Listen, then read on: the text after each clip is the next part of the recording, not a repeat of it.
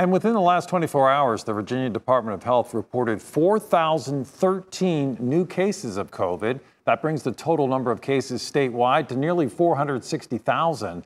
5,940 deaths in Virginia are related to the virus. And right now, just over 3,000 patients are in the hospital being treated. More than 36,000 others have been treated and released since last March.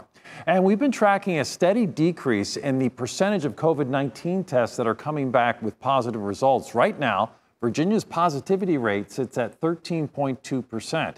And according to the Virginia Department of Health, more than 959,000 doses of the vaccine have been distributed across the state. That means that's how many we got. Fewer than 4,000, as you can see, have been administered, put in arms so far.